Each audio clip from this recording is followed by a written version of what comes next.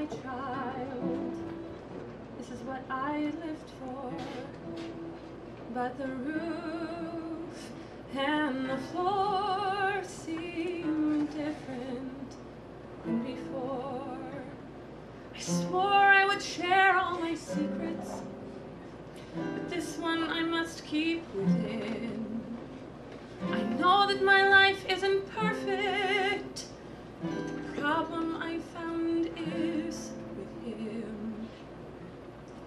He comes home from his work and he's sore, so exhausted he can't even stand. And I watch him walk through that door, and I think to myself that we need a new plan. It's hard to watch this unfold.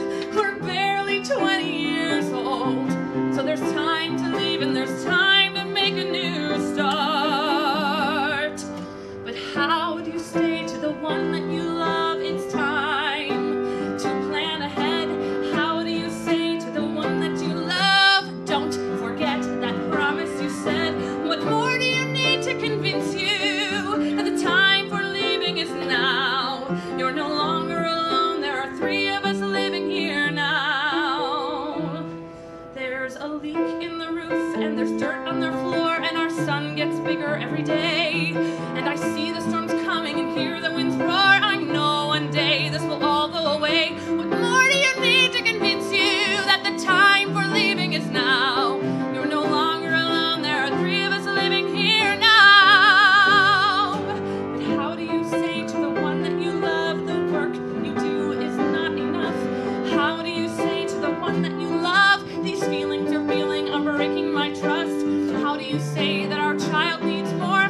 How do you say that I'm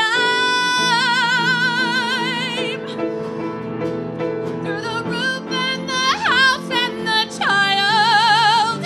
I have silently stood by your side, but now I am not silent. My feelings are bursting inside.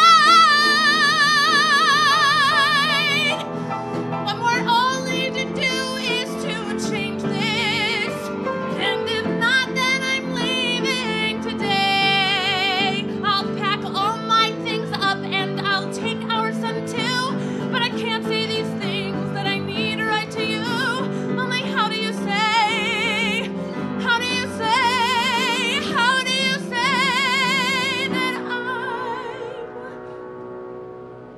not happy?